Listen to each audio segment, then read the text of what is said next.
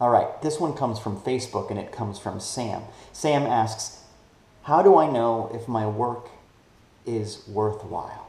Now, first of all, I want you to think about how amazing it is that you are in a place where you can even ask that question.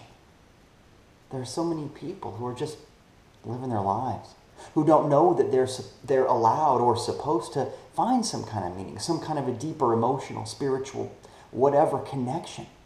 There are so many people that just are going through their day. They just put their head down and they breathe in and out all day and they just do their thing. And without even knowing it, they're contributing to a system that's not really helping anybody. But here you are saying, wait a minute, I want some meaning. I want to be doing something worthwhile. So right away I can tell you that you're on a healthy path just by being the kind of person who's asking that question. I want you to know that just by being hungry for it, you may be inspiring who knows how many people to look for their own answers. I want to live in a world where the people in it are passionate about following their passion. Whatever that passion happens to be, I have to believe that it all leads to a really beautiful place.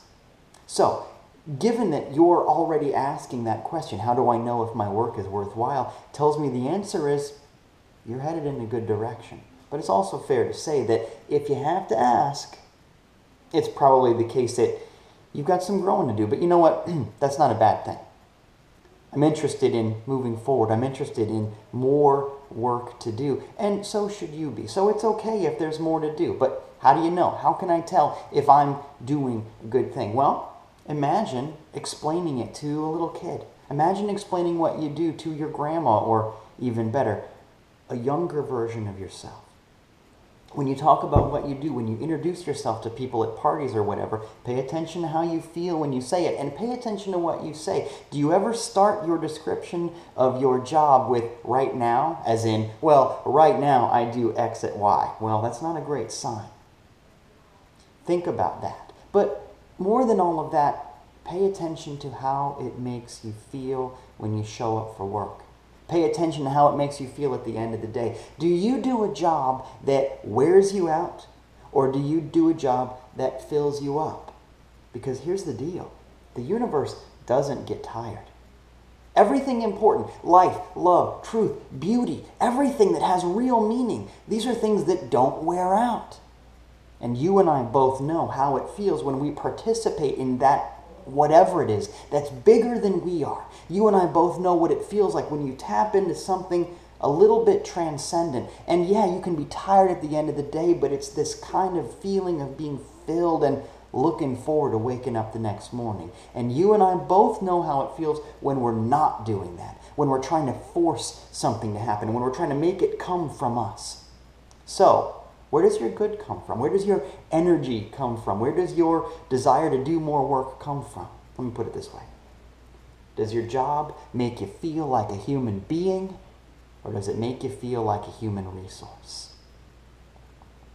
Am I just there to be, and as a result, I experience something good, or am I trying to force something to happen? Here's the good news. Wherever you are, and whatever you have on your business card, there's room to let a little bit more of your light shine. Wherever you are and whatever you're doing, there's room to be a little bit more honest, a little bit more true, a little bit more you. There's room to find a way to be a little bit more of a channel for something bigger than you. And to the degree that you do that, one of two things, or maybe both, can happen. Either you may find that you get better at that job, where you get more out of it, and because you're a little bit more you, maybe you get raises and promotions. Maybe you move up in the company. And or maybe by being really honest, you accelerate the situation to the point where you got to get out of there. Either you quit or you fire yourself or something happens and you're not there anymore. One way or another, whether you grow there or you grow out of there, you grow. So right now, when you think about the job that you're doing, ask yourself this: how can I let my light shine a little bit more? And if you come up with an easy answer, if you know right away, here's some things I can do, then maybe you're doing a good job. Maybe you're in your right place. But if you can't find an answer at all, where you don't see, that it doesn't feel like there's any room, well, you've got your answer there too. Either way, the answer to this life stuff is to be honest, to be true. And in so doing, you connect with something bigger than you are. So is the work you're doing worthwhile? Sure it is. Do more of that part of it that makes you feel honest. Thanks for being honest with me with your questions. Thanks for sharing them with me. Thank you for subscribing to these videos. Thank you for going to facebook.com/DieterRandolph and clicking that like button. Keep up the good work.